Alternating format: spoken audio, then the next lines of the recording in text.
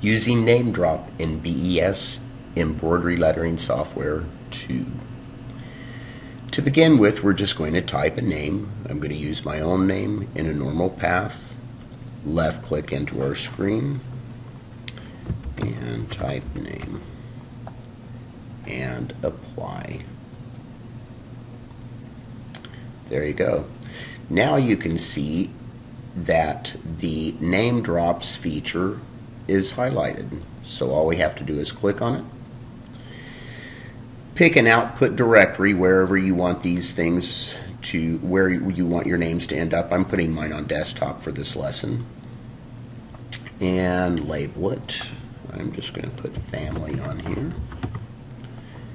And I don't want it to open all the files right now, but I can have it open all the files or just open the first file. I'm leaving it at its default setting. You can select what format you want to save in. I usually save in BRF as well as PES.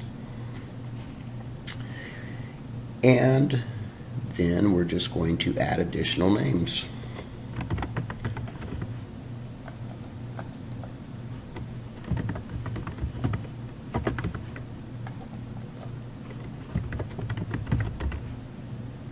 And save.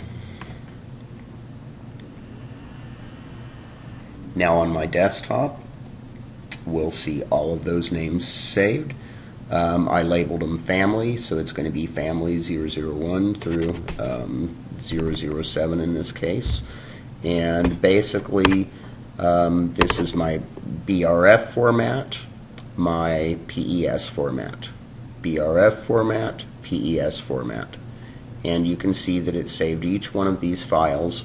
And the nice thing about using the name drops feature is it saves everything in the same size. So if you're using these, for example, for right chest name logos for employee names, the perfect way to do it. Also saves you a lot of recreating of the design because it's all done quickly and easily for you. That's all there is to using name drops feature in BES Embroidery Lettering Software 2.